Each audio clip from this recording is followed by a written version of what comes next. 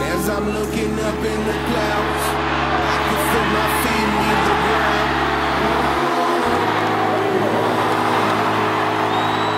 Lord, come and take me now. All I can see is Sky City, Sky City.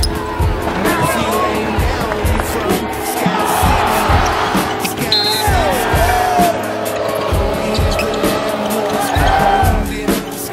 I started playing basketball 4th grade for Church League, CYO, St. Bede's. Those are my guys, man. I don't take them for granted to this day. Family means everything to me, man. Not having a father growing up, I feel like that definitely has brought me closer to my family, especially my mom's side. They've instilled literally everything into me, like my characteristics, my traits, my humbleness, my love for the game of basketball, my love just being a good person. I feel like that's all that they all ever wanted from me.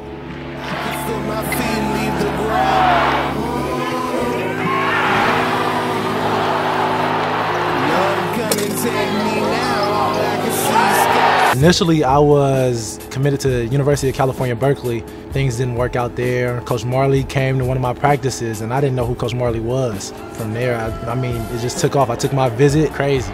One word, crazy. It's a love and it's a crazy fan base, man. Anybody who comes here and gets to witness that in person it's amazing. I mean, they come with us everywhere, literally any and every gym. Like sometimes we have more fans in opponents' gyms than they do. That's big time for us, for sure.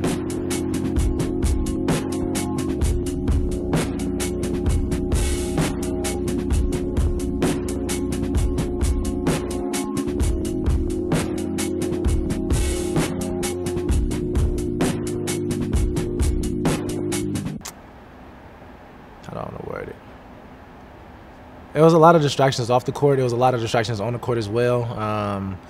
Just coming in and not being focused and not being just having the wrong crowd around me, I believe. Having to literally like lean on my teammates and lean on my guys that want to see me win, and like letting them down. I feel like that was the biggest part for me.